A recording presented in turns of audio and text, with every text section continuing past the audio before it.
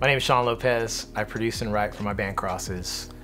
I also produce and write for other artists as well. Synths were always something that I heard, but I come from a guitar background, and but I had always listened to synth music, whether it be, you know, Duran Duran, Depeche Mode, you know, Kraftwerk.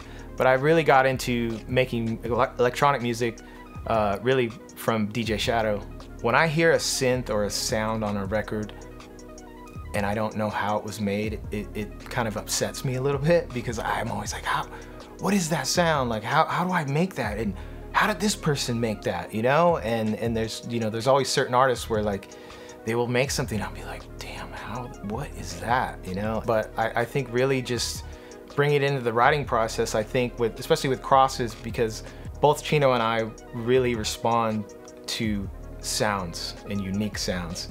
And it might even be an older sound that like, oh, that sounds like the one synth on Violator, or, you know, that sounds like some old like Kraftwerk thing, or, you know, and it's sort of, we just sort of build on that when it happens.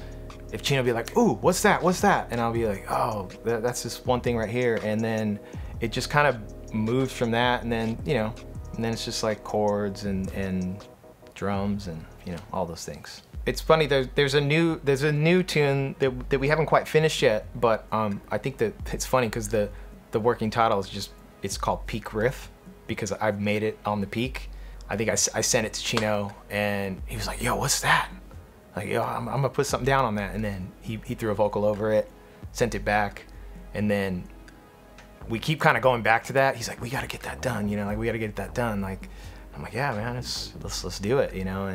And that's like, that was probably about the point when I was like, okay, this one's a keeper, you know, like this synth is like, because, you know, for me, I buy a lot of synths, and some come and go, you know, and they I feel like they have to earn their place in the studio, because, you know, we only have so much room, and I think that was definitely the point where like, oh yeah, this is a keeper, you know, especially once it was in a place in the studio where it was easily accessible, because a lot of people will come in here and they're like, oh, wow, look at all this stuff, and then, you know, that the Peak's right here, it's just it's just easy, it's right there, you know.